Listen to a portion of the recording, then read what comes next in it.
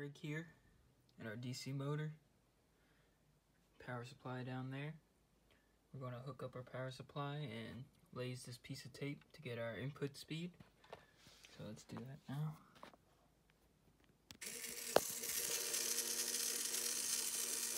Test it. And we're getting about 91.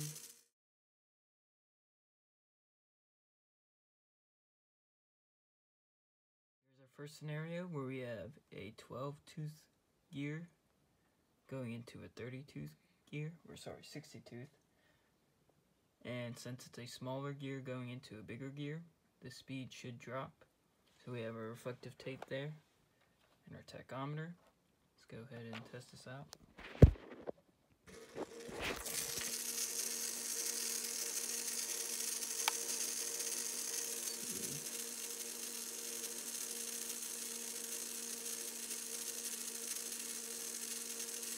Getting around 37.5 RPM. So you gotta divide that by 2 since we're using 2 reflective tapes, and that comes out to around 18.5.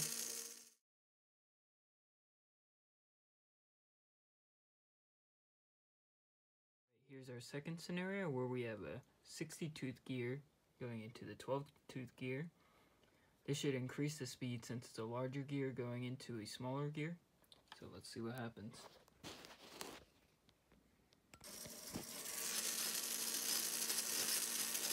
Test it. We're getting around 435 RPM. Much faster.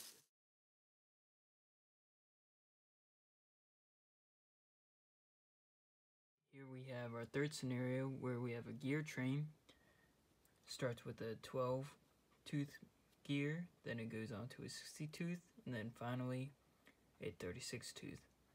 Now the 60-tooth will just act as an idler, so it won't really affect anything, but the speed should still drop since it's a smaller gear going to a bigger gear. Let's go ahead and test it.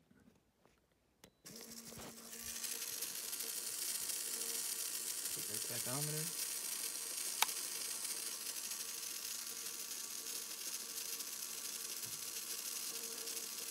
We are getting about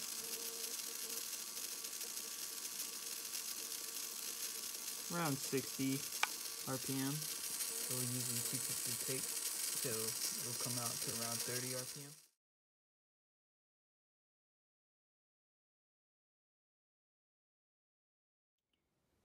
Here's our fourth and final scenario where we have 2 12-tooth gears and 2 84-tooth gears compounded together.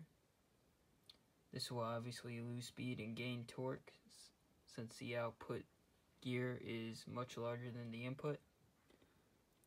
But let's go ahead and start it up.